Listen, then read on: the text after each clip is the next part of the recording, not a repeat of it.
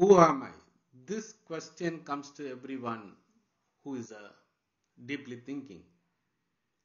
Who am I? Sri Ramana Maharishi's answer would be appropriate.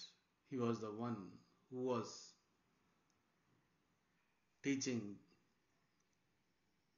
everyone to ask this question, not as a meditation, but deeply inside, not as a word. Really question yourself who you are. The answer is, I am not the body, I am not the mind. I am beyond all this, the pure consciousness, the universal consciousness. So you go one by one. I am not the body, I am not the mind, I am not the colors, I am not the sight, I am not the hearing. So like this, you go one by one. So I am the one who operates all this. How do you come about this? When you say one by one, ask this question, you understand I am not this.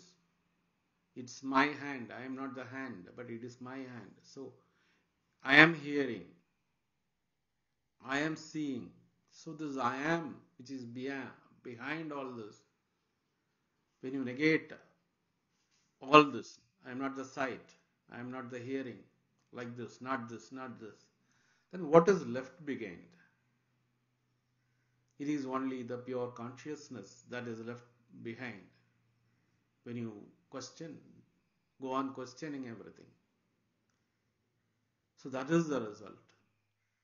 If you sincerely question, if you realize this, not understand intellectually, but realize this, then that is enlightenment. That is seeing the truth about who you are. So who am I? You are the pure consciousness. But that you will have to realize for yourself. Thank you.